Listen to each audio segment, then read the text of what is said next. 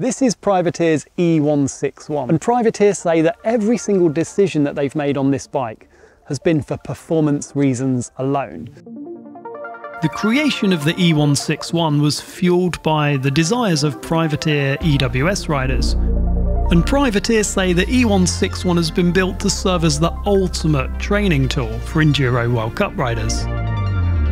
It's designed around the Privateer 161, which is the highly acclaimed pedal enduro bike, but now it's got an 85 Nm Shimano EP801 motor and a 630 Wh removable battery. The E161 comes with 161mm of rear wheel travel, a 170mm fork and a mixed wheel size, and it's complemented with enduro based geometry and size specific chainstays. The build spec is laser focused on prioritising performance. They've tried to offer the best value e-bike possible with the best performing parts to build a bike that's priced at $4,999. So the goal, killer value for money, and they've tried to do this by reducing the unnecessary components that offer little to no performance gains and spend and invest where it will tangibly enhance the ride, not just where it adds aesthetics. So things like the fork and the shock, they're not the bling gold Kashima coated, but they're the same internals, so you'll get exactly the same performance levels out of them. And that means that as a rider you pay less for the bike, but you get more in terms of the actual performance for your money.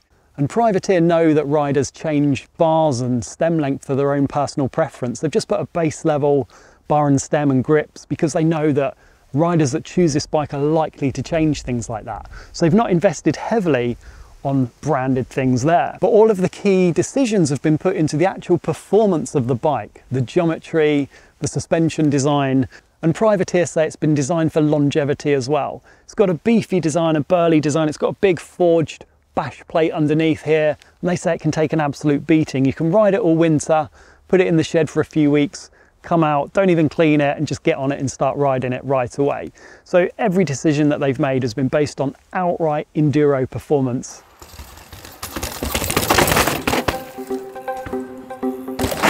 The first thing I noticed was the bike felt much lighter than the numbers suggest on paper.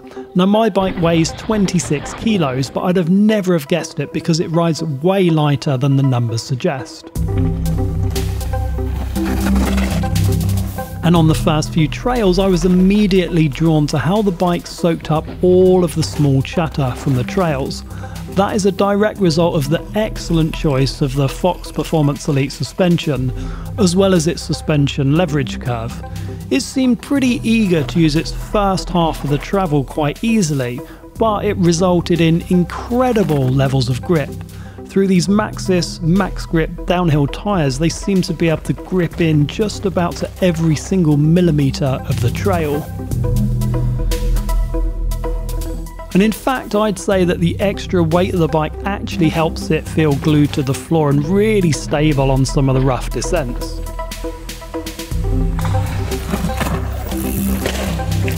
They really have fine-tuned this suspension performance of this bike. The Performance Elite fork paired with the shock on these chattery enduro trails they're fairly steep, but there's lots of bits of roots, like chunky roots and stuff that you can just flutter over. And the balance between the front and rear feels great for me. So the chainstay length is proportioned to each bike size. So I feel like I've got a really good balance on this bike between the front and the rear. And it feels really planted in the corners, and it feels like I can push the front into the corner, get the tyre to bite in, allow the suspension to flutter over it. So the rear suspension has loads of sensitivity just off the top, and it's like very fluttery. The rear wheel I can feel just tracking over the bumps, and as a rider the platform feels really stable and really balanced.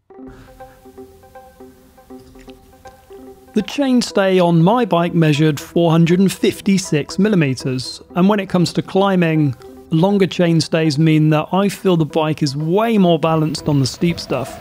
I'm much preferring this length of chainstays on e-bikes. The longer rear centres just make a lot of sense to me. When the bikes are able to climb up super steep stuff that you'd never attempt on a regular pedal bike, the longer chainstay maximises the amount of grip on the rear wheel and keeps the front wheel from lifting. So the geometry of the bike really lends itself to climbing. It's got a steep seat tube angle, 79 degrees actually. So what that means to my rider weight is as I'm sat perched on the saddle, my weight is quite central on the bike rather than being slack and over the rear wheel. And what that means is as I approach steeper sections, there's loads of weight on the front wheel. So there's less tendency for the front wheel to lift up on climbs. I feel nice and planted, nice and central. And because this bike has size-specific chainstays, it means that each bike feels balanced. What tends to happen with different frame sizes is the manufacturers just increase the front triangles of the bikes. And if you're a taller rider, that means your balance point is different on an extra large bike compared to a small bike, for example. So size-specific chainstays means the bikes ride very similar across the range of frame sizes. So this feels really well balanced for me on climbs. I feel very, very central on the bike. I've got that slightly longer size-specific chainstay. So I can be confident that as soon as I start putting the power down and getting steeper on climbs, I'm not going to get a super light front end. So it's nice and planted. I feel very, very central. I feel like I don't need to weight the front. I just feel like I'm in a position on the bike that's comfortable and I can just look at the lines that I need to take rather than trying to use excessive body language to actually weight the front wheel. There's not a huge amount of brands that have steep seat tube angles like this, 79 degrees. They're getting there. Privateer actually started with an 80-degree seat tube angle on some of their test mules, but they found that a little bit too steep. I've used 80 degrees before and I found them okay, but a 79 degree is probably a really nice sweet spot. So steep seat tube angle, size-specific chainstay, and geometry that really lends itself to climbing. The Shimano motor has a lot of start-up power. It does lack some of the punch at higher cadences, I found, but at low cadences, it has a decent linear amount of power that it supplies you as a rider. So it's very, very predictable. There's not a huge amount of overrun, if any, a very small amount of overrun. So it's not surging you forward after you've finished pedaling, and it's quick to pick up again.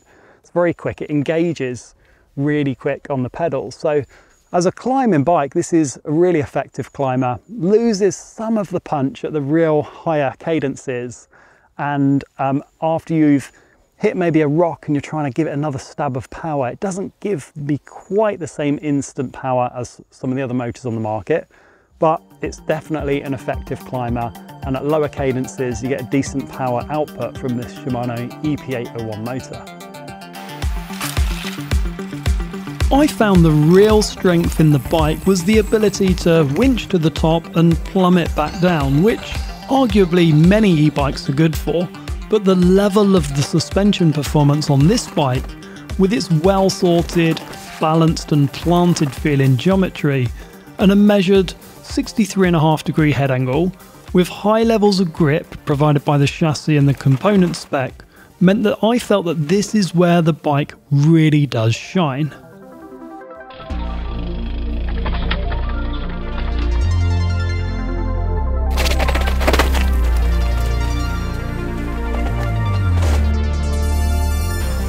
So I think for the price, you're getting a lot of bike for the money. It's a very sensibly spec'd bike. They've spent money where it actually is worth spending it on things like the suspension and things that riders often change, like the bars, the grips, all of those touch points are the kind of more budget end, which helps bring the overall price down. But I do end up swapping out most of the bars and the grips and those things. So I'm fine with like no brand cheaper end there. But if you can nail the suspension performance out the box, then that's a massive cost saving down the line. It's basically running the top level suspension you can get on the market, and that's brilliant on a bike at $4,999.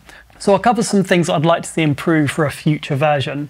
The bike is heavy, but I only notice it really when I'm moving the bike around, getting on and off my car rack and picking it up in my garage, because it rides really light. But there's no getting away from the fact it is a 26 kilo e-bike in my stand, in my scales, in this P3 size here. So it's a heavy e-bike at 26 kilos, but when you ride it, that weight does disappear. I would have never have guessed that this is a 26 kilo e-bike from the way it rides at all. But it's definitely a consideration for a lot of people, and the 26 kilo weight might put some people off, as might the 630 battery if you're somebody that prefers to do long rides or just use boost a little bit more. So brands are bringing out bikes with 700 and 750 batteries. This has got a 630. It is easy to remove though. It's very, very quick and easy to remove. So if you wanted to double up on batteries, you're going to get double the range or double the length. But it is a little bit more hassle having two batteries rather than one big one. Now the other thing is it's quite busy with cables and stuff. I could probably neaten up a little bit with cable ties and things. They're the only downsides on this bike. I think it rides superb. It is incredibly planted and incredibly stable. And it feels to me like there's near limitless grip, both out the front and the rear. And I'm a massive fan of the geometry on this bike. I like the balanced feeling that I get with the longer rear center in proportion to the front center. And as a rider, said in the video, I feel very, very balanced on the bike. And the geometry really lends itself going down. I think this bike is suited to somebody that just wants to winch to the top and smash it back down. And that is where the strength in this bike is. It is exquisite in its handling. It is superbly sensitive. The suspension feels quite linear to me, and I actually don't mind that at all. I think it's very, very supple off the top.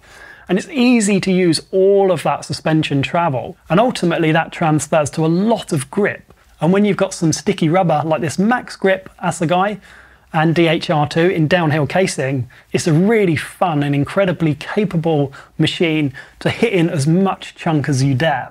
I also found the EP801 pretty decent. Now, although that rattle noise is there, I can't notice it anywhere near as much as the previous gen EP8s. This bike actually felt louder to me going uphill than it did going down. I certainly noticed the motor noise going up more than the rattle going down, which is definitely different to the prior generation. I felt that going up was quiet and very rattly going down. But actually I couldn't notice much noise at all. I wasn't conscious of any rattling going down. It is there, I'm sure if you listen to it in the video, you can hear it, but certainly wasn't any bother to me at all. So beast of an enduro bike, really. A bike for smashing it down as hard as you can. And actually I really like the aesthetic of the bike. I think it looks super cool in this raw aluminium. The build looks burly, it looks like it means business, and actually it really does. If you like smashing it up the top as quick as you can and just ploughing through and just hitting as much chunk as you dare, then this is a massively capable bike. So thanks for watching. I hope you liked the video. Let me know any comments or feedback below, and I'll catch you soon.